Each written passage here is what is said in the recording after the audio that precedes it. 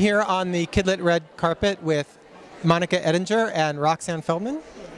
And as some of you may know, tonight, part of the theme of tonight, it's the 75th Caldecott anniversary, and part of the festivities was to dress up to celebrate current and past winners and honorees. And as we have a pair here who've definitely dressed up, they've taken it all the way. So I'm just want you to take a couple of minutes and tell us about your costumes. Yeah, if you know children's books and Caldecott, you know this is from a very, very good book by David Macaulay.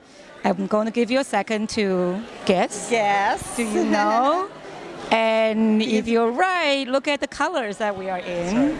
It is black and white. And part of the reason why we wear this is to honor David Macaulay, who actually visited our school in New York and as a whole year-long residential project.